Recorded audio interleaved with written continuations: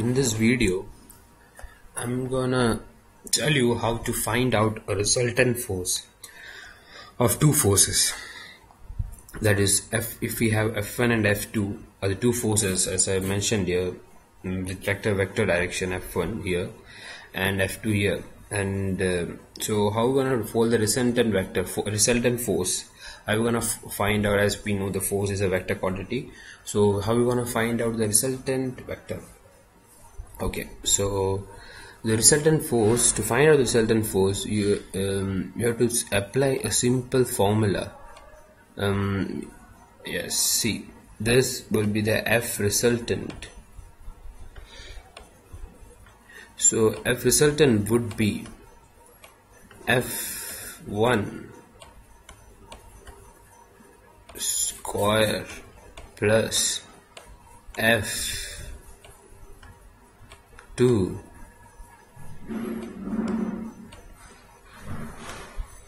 square plus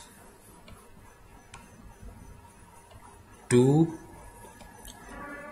F1 F2.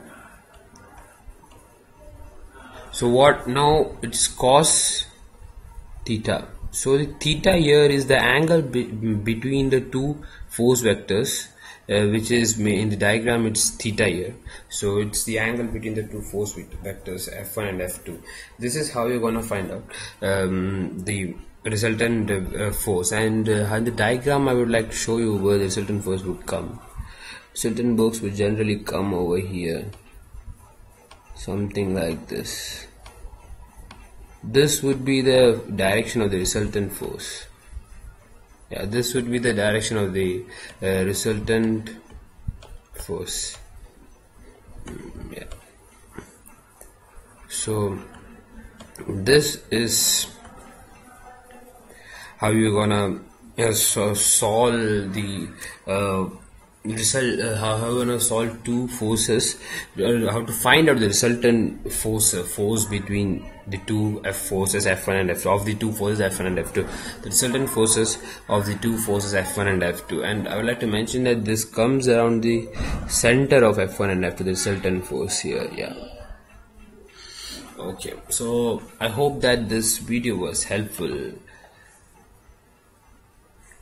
Yeah, and I would like subscribers to subscribe for my channel, and then this would really encourage me to put some more videos. Thank you.